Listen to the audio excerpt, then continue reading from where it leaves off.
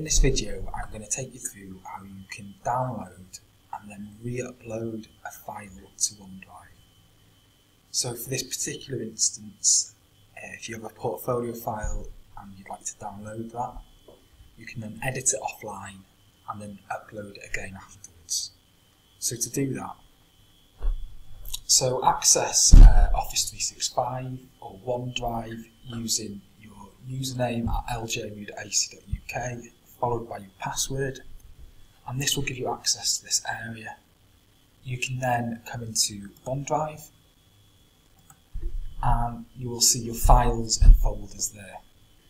If you navigate the file that you'd like to download, so for instance I have a file, you can right click it then, so right click, and this brings up the menu options, and there's various options such as share, being able to copy a link to give to somebody, but on this occasion click download.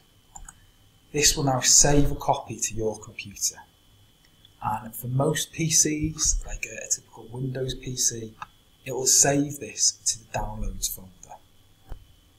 So I can actually see using this browser the file by clicking the menu option and choosing show in folder.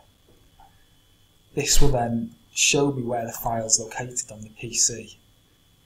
This will be useful if you're in work, for instance. So in the downloads folder here, I've got the file. I can now open this and edit it. So I can enter text to the document, make some changes, and then click save. Once I've saved it, I can close it down again, knowing that it's in my downloads folder here. I can come back to OneDrive, and as you can see here, this file is selected. But to upload a file, if I actually click off by left clicking the white space, it deselects the file and it gives me the menu. So from this menu I can click upload and file. Now I will navigate to where the file is saved. So I've got it in the downloads folder. I can click on the file name and open.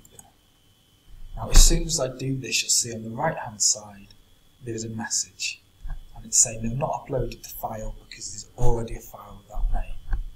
So if you know you're uploading the most recent one that you just edited, you can simply click replace. You'll then see that it's been uploaded, and you'll see that the date and that it's been modified has been changed. Using this method should keep the version history. So for instance, if you had a version in the past you wanted to go back to, if I right click the document, click on version history, it shows me previous versions of that file. And so by doing it this way, you should keep the versions of your file available as well, should you ever need to revert backwards.